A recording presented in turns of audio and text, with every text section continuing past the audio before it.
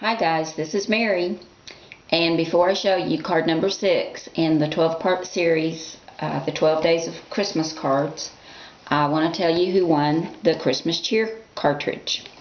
Sophie was going to be here with me to help me tell you, but yesterday was her birthday and she's still being a little party animal today, so maybe I can get her in the next video. But I used Random Generator to pick the number of the winner. And the winner is comment number 1, Suzanne or Sue. So Sue, if you will contact me at my email address on the sidebar and give me your address, I'll get this cartridge right out to you and you can start making some fabulous cards and scrapbook pages.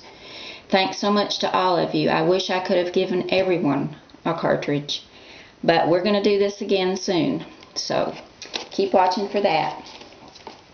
But I went to Joann's the other day and I found this slab of paper, and it has got some awesome papers in it.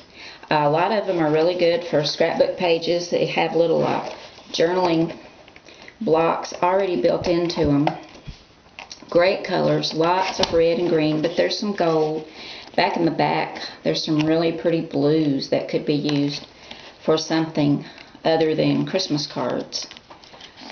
Look at that, the pretty snowflakes. There's one in here with a lot of paisley. I've just got to do something with it.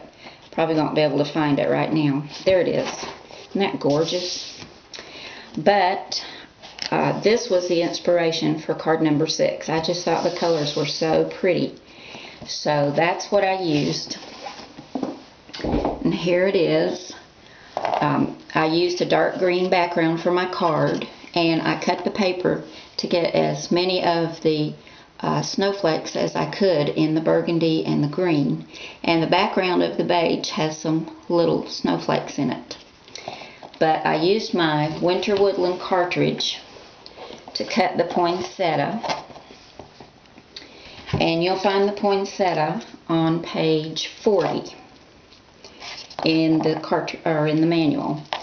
I first cut the entire poinsettia in dark green at 3 inches, and then I hit shift and cut it again in red, also at 3 inches, and I layered that on top with foam tape.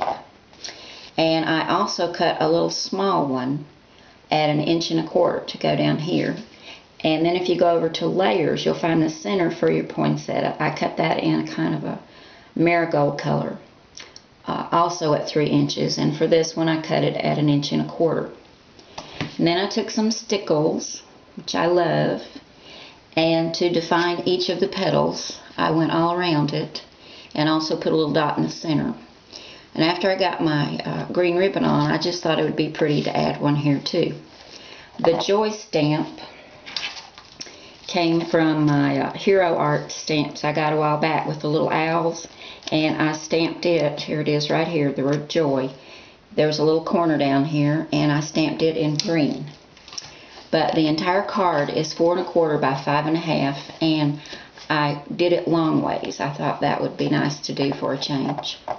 My pattern paper mat is 4 by 5 1/4. But I hope you like this one, guys. It was super simple, very easy, very quick. If you're in a hurry and you want to get some cards done real quickly, this is a good one. It has everything to do with the patterned paper. I just stuck with the 3 colors, and it just went really quick. But you guys have a great day, and congratulations to Sue on winning the Christmas Cheer cartridge. And I'll see you guys again soon with card number 7. Have a great day. Bye.